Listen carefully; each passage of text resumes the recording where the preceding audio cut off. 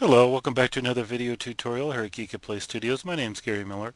In the last tutorial, we worked on UV mapping and laying out the UVs of our tire here in a flat symmetrical manner so that we could save the UV map, which we did in the last tutorial, and bring it into Photoshop here so that we can create a tire. So here in Photoshop, I brought in my UV map. Now I have the most part of my Photoshop screen here cut off, and that's so I can see more of the canvas here, but I have just enough here so that you can see the layers as I create them.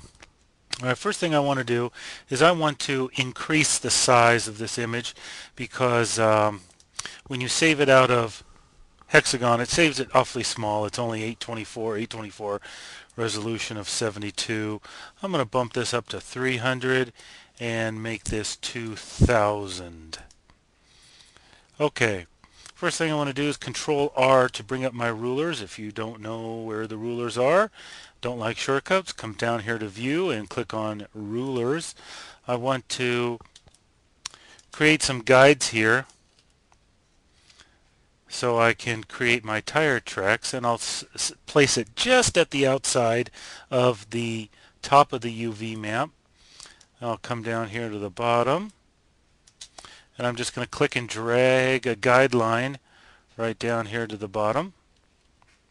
Now this is why I chose the middle, why I chose to have a seam or an edge loop all the way down the center of my tire, because now I know exactly where the center of my tire is on my UV map, and it makes it easy to align the tire tread as we make it. If I didn't have hexagon create this line for me, well then I would be dealing with trying to place exactly my tread in between, here is the top of my tread. If I didn't have this line here, I would be guessing and trying to approximate where the center line was and doing it manually without the visual aid of this white line already there. So that's why I created that line. And I'm going to create a smart guide right there, and another guide right there. Now I do have smart guides turned on, and that is, smart guides are, here they are, they're right down here under show and smart guides. I do have smart guides turned on, which will be a great aid in laying this out. Okay, I'm going to grab another guide, try to put it right up in there, and then another one right here.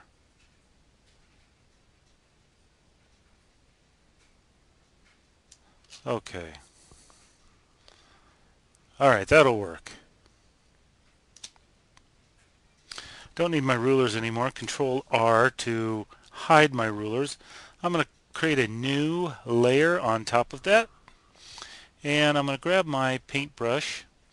Now let's set the default colors back to their standard black and white. I'm going to click on my black, and I'm going to create a dark, very dark charcoal color, about like that. There we are. Okay, come over to my paintbrush. Now up here in your paintbrush palette, if you click on this little down arrow, I believe a default brush package that comes with Photoshop is called square brushes, and I think this is scrolled off just out of view here on this video, but I'm going to choose square brushes. Let me pin this to my, okay, I'm going to choose a square brush. Let me increase its size a little bit. There we go. That's about the dark color that I want. under brush tip shape, what I want to do is increase the spacing, and probably increase it a little bit more, maybe up to about 130. There we are. It is a little large. We zoom in here. Okay, if this is the pattern, that'll work. Okay. Let me zoom out. Okay, on this new layer that we created, it doesn't really matter where because I'm going to have to move it into position anyway. I'm going to hold down my shift key and just press the left mouse button and just draw straight across. And now I'm going to position it down here. See, now I know where my center line is. Whoops. I'm going to hold down my Alt key and notice my cursor turns to a double arrow. Now I can just copy and drag it right down where I want this new one to be. And let me see, 1, 2, 3, 4, 1, 2, 3, 4. Let me nudge that up one. Okay, those are centered.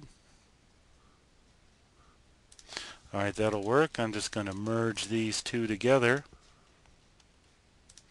Now this is just a very basic tire pattern. If you want something that looks better than this, then just go online, do a quick little Google search, look for and type in tire treads, tread pattern, something like that, and see what you come up with, and then just duplicate that pattern. But I'm just going to create something very basic just to give you an idea on how to very easily create a tread pattern here for your tire. Let me just count the spaces in between here. 1, 2, 3, okay, and this is 1, 2, 3, 4. Let me move that down. Okay, looking good so far. I'm going to merge all three of these together, and I'll just call it tread. Create a new layer on top of that. Come back to my paintbrush tool. Click on my paintbrush. Now I'm just going to use the same settings so far, but I'm going to squish it down flat like this, and I'm going to rotate the angle to 90 degrees, and let me just see what this looks like. Yeah, I'm going to have to reduce the spacing here. Let's bring it down to about 60. Nope. Let's bring it down to about 30.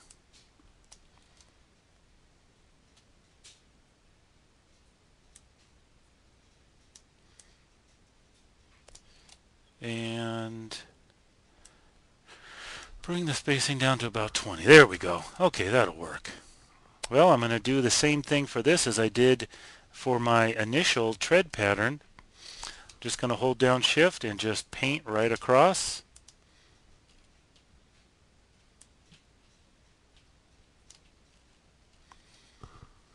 And let's move this up into place. Now, because I have a smart guide here, this will snap right to the guide, which is a big help. Oops.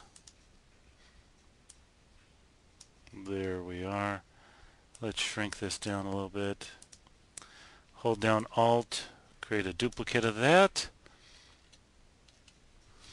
And I will merge those two together.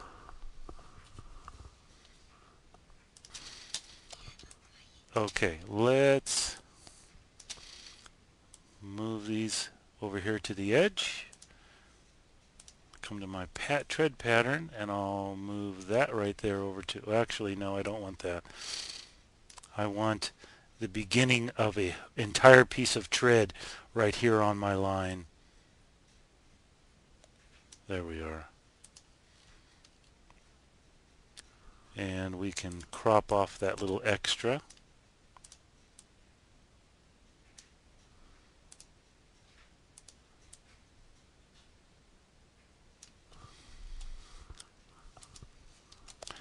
And let's spin around over here.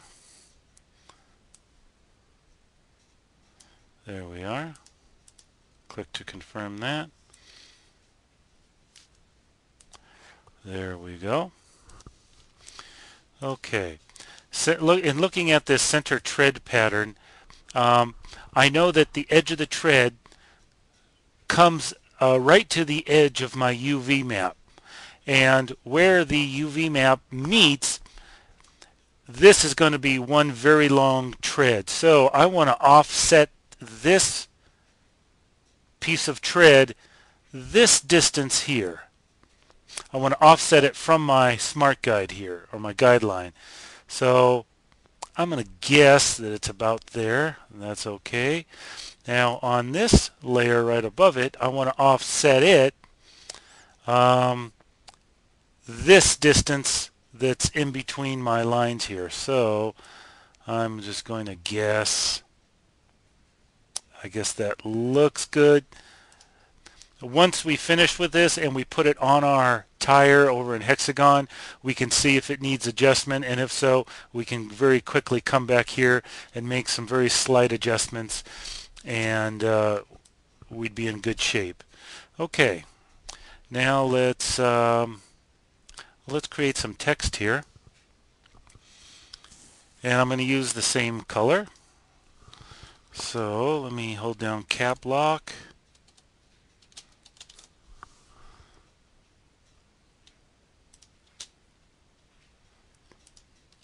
Okay.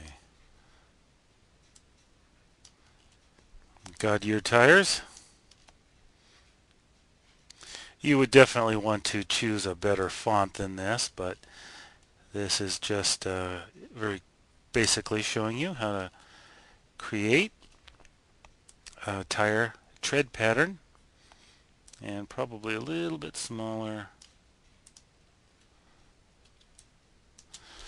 I'm going to hold down Alt and move this right up here.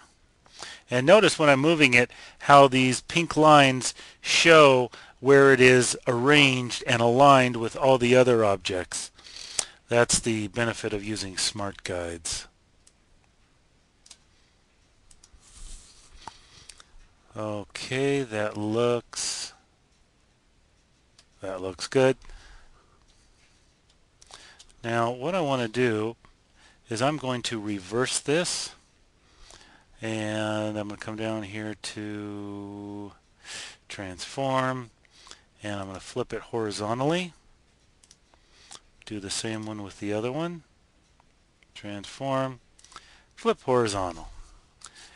The only reason why I'm doing this is because if I arranged it in a manner in which it is supposed to be, then when it comes into hexagon, hexagon automatically reverses it, and then I need to reverse it again in hexagon, and hexagon is painfully slow in reversing or flipping an image. It's not even worth waiting for. So I'll just do it here and make life easy on myself. Okay, come to select my background, create a new layer right above that. I'm going to change my palette here. I'm going to choose the exact same color by using the eyedropper. Choose the exact same color as I already have, but I'm just going to modify it and make it just slightly lighter, just about like that. Alt delete to fill that in. And I'm done with my smart guide, so I can come up here to view, and I guess I could hide them, but I'm just going to clear them. I don't need them anymore. Okay, coming into my tread here, I'm going to double click and add a layer style to that. Actually, let me back out of that. Let me zoom in. Bevel and emboss, and I'm going to bring the size of it down to, well, 0. And the contour, play with the contour and find one that you like. I kind of like this, so that will work for me. And depending upon the contour that you choose, you may want to augment it by choosing whether its direction is up or down. And I'm going to bring the highlight of that down considerably, down to about 20, and the opacity of the shadow about 35. And that looks good. I'm going to hold down Alt and then transfer or copy the layer effect settings right onto my new layer, or the layer above that, which has these little vertical stripes on it. And let's see the Goodyear. There's that and there's that. I will copy the settings onto those as well.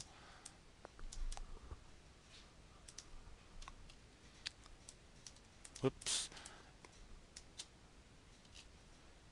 Okay, let's do a quick save here. Save as.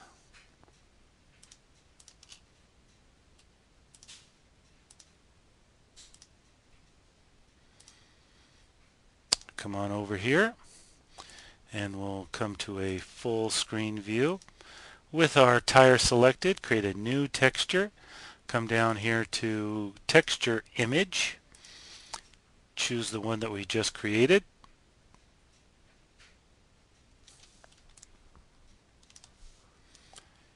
And there it is. And notice we created it in reverse when we were in Photoshop. At least the letters were reversed, but here it comes in as it should. Now definitely this is not the greatest tread pattern in the world, but this is just an illustration showing you how to basically create one and arrange them on your UV map to bring here into Photoshop. Now granted, this looks not very good. If you notice, the letters are kind of tweaked and skewed, and these perfectly straight bars here are all tweaked, and that's because we have a very low polygon mesh tire. But watch what happens when we increase the mesh. It straightens out and it looks very good, and that solves the problem. But it's always easier to create your objects in low number of polygons. You can always add and increase that number later on, but it just makes it easier to work with when you have a lower resolution object. So that's creating a tire here in Hexagon and Photoshop. Thanks for watching this tutorial here at GeekatPlay Studios. My name's Gary Miller. Have a good day.